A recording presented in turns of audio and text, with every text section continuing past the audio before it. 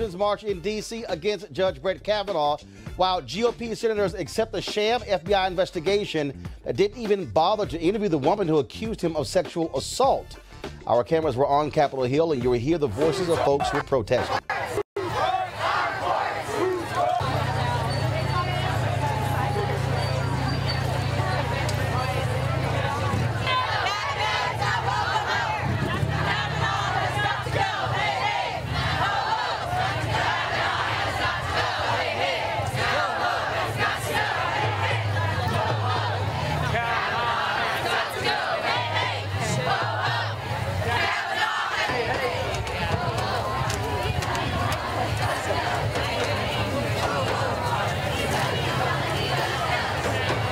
The song that I would like to lead us in is called Quiet.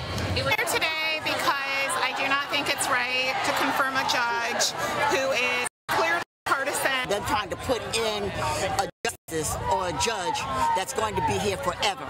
If for no other reason than the fact that his temperament and his political views and his partisanship, that is enough to not have him be over any court system for the rest of his life. So I am here to support this and not to have Kavanaugh in, and that is my reason for protesting today, and I will keep on protesting every day as I started out with the Million Women's March many, many years ago.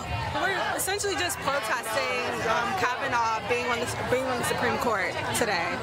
We think that it's imperative that we believe women when they talk about their sexual experiences, and for him in the Supreme Court. I'm here to stand grandmothers, mothers, aunts, nieces, daughters, godchildren who have been maligned by this whole pig who's a sexual predator in the White House with his cohorts. And it's time that all women, I don't care what color, what age, stand up and get rid of every Republican anywhere, because they are about destroying us and taking us back to 1700. And also, beyond the folks who were outside, they also lined the hallways of the Hart building, and their goal was to shut it down. Cops did it for them because there were so many people who were in the various offices. Let's go right to our panel here. Joining us today, A. Scott Bolden, attorney, former chair of the D.C. Democratic Party, D.D. Baz-Wilbon, principal at Baz Public Affairs, and Dr. Greg Carr, chair of the Department of Afro-American Studies at Howard University.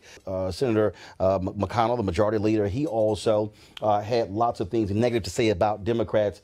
And I still find it quite interesting to listen to Republicans actually have a straight face in complaining about process when I recall President Obama nominating a Supreme Court nominee, and Republicans would not even give him a meeting, not a hearing. No, many of them would not even meet with him.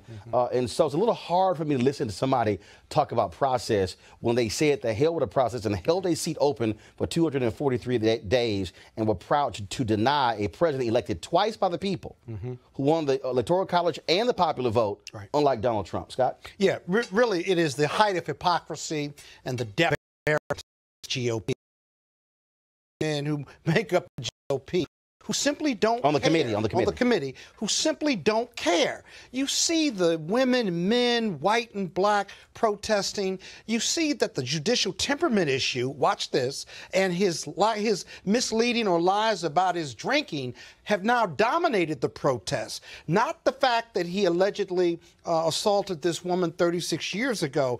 And the GOP anger is directed at the Dems, but it's only directed at the Dems because they cannot direct it at her directly or specifically. So the angst they have towards the Dem is really angst they have towards her. Didi, is it a real investigation when the White House limits the scope of the investigation and they don't even interview Dr. Ford, who accused him of sexual assault? I think the investigation, this is like the 7th FBI investigation that they've done for Kavanaugh, if I'm correct. And investigation. Wow. I think she did 5 people that could corroborate her testimony. Those people said they could not. The other people, I think it was a large number, I can't remember the exact amount, but they weren't involved in this alleged incident. It was either before or after. And so if you're doing an investigation, you're investigating that allegation, nothing else. What about the other two accusers? So those other two accusers were not part of, they were not there that night. The other two accusers, for Dr.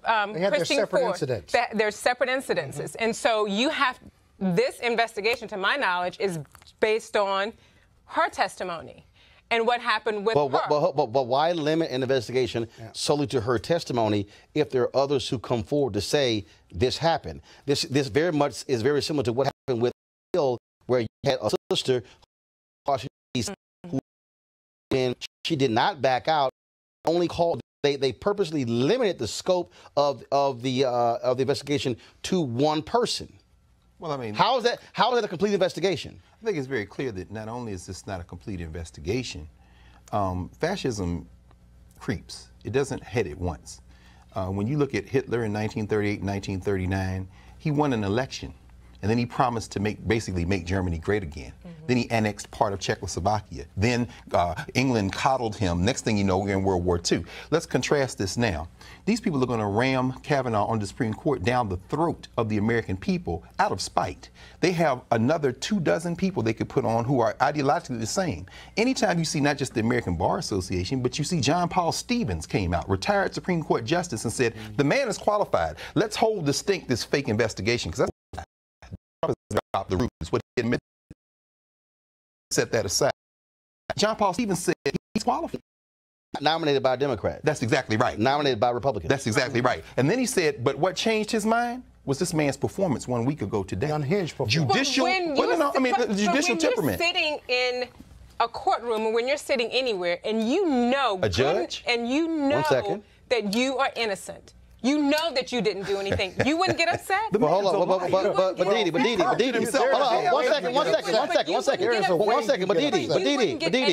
Didi, had somebody operated the exact same way he did, he would admonish that person in a courtroom for their tone, for their tenor, for their attitude. That's what he would do. How do you know that? Because, okay, Scott, you're a lawyer. Okay.